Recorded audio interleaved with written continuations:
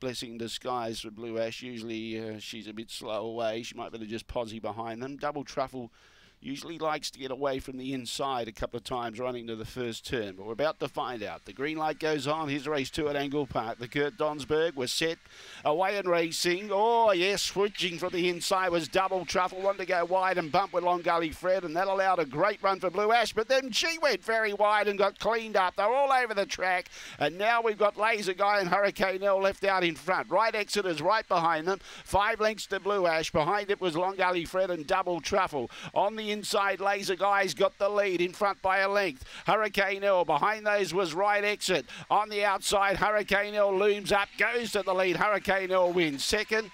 I think Right Exit third, possibly Laser Guy holding on in front of Blue Ash. Then in turn behind those, we had Double Truffle, and the last one home was Long Gully Fred, and the time was pretty slow, around 30 and 95.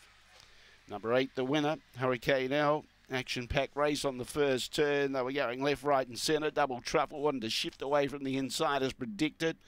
Bumped into Long Gully Fred, which in turn then cleaned up Right Exit. And then after that, Blue Ash got the inside run and then just wanted to go wide and then just presented a beautiful run for Laser